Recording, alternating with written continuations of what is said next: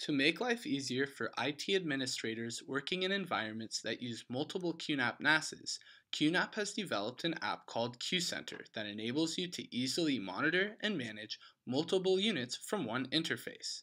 In this tutorial, I'll be showing you how to add a NAS to QCenter.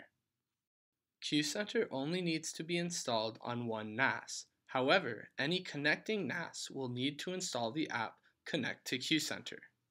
I've already installed QCenter on my NAS, so I'll begin by opening it. This will start the setup wizard.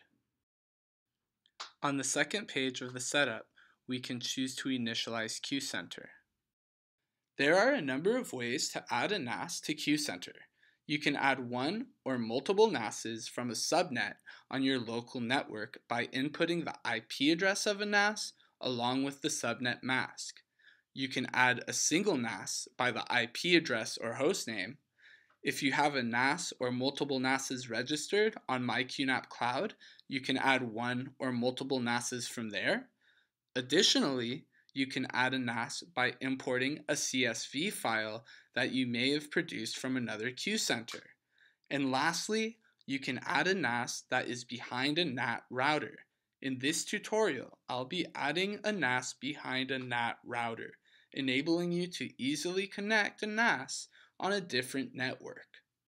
Take note that in order for this method to work, the proper ports need to be forwarded. If you're in a scenario where you aren't permitted or able to forward ports, you can set up a site-to-site VPN to get to your NAS. The next page is where you set up the registration code. This is a type of authentication you are setting up to connect to your host NAS, so you will need to remember the code to input when you are connecting your client NAS to QCenter. Let's just try the code QNAP. On the next page, you can configure SMTP settings to receive email notifications if you like. Make your selection and click Next. The last page gives you the end user agreement and an option to send QCenter your usage information to help QNAP improve the app. If you don't want to send the user information, uncheck the box. Make your selections and click Finish. On the QCenter homepage, you can now add the local NAS to QCenter.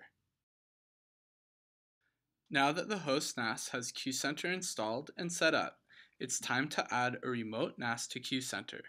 Log into the client NAS and open and launch the app, Connect to QCenter. If you don't already have it installed, you can install it in the App Center. Now in the first text box, input the domain name or IP address of the host NAS running QCenter. Keep in mind that you don't need to include the protocol or the port as part of the host name in this text box. Once you've given the host name or IP address, input the appropriate port in the next text box. If you're connecting to the NAS via the HTTP protocol, then port 8080 will be the default port, whereas if you're connecting via the HTTPS protocol, the default port is 443. And, as mentioned earlier, if you are not connected to the network of the host NAS via a VPN connection, these ports will need to be open in order to connect via the respective protocols.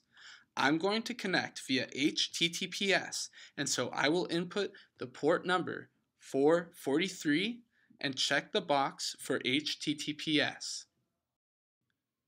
And in the last text box, I will input the registration code that I set on the host NAS when I first initialized QCenter.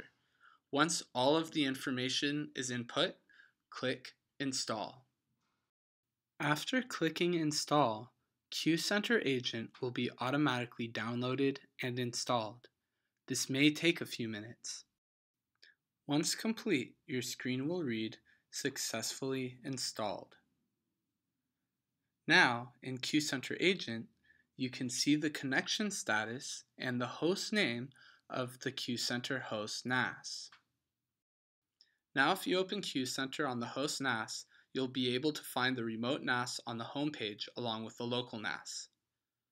To add additional NASs, simply go to the Server tab and click Add to initiate the same process we just went through. Having all of your QNAPs visible and manageable from one location can help you streamline your IT infrastructure so that you're always on top of things regarding your data storage. For more information regarding recommended hardware and best practices, see the links below. I hope this video is able to help you take advantage of this great tool. Be sure to check out the rest of our videos to better utilize your QNAP NAS. Thanks for watching.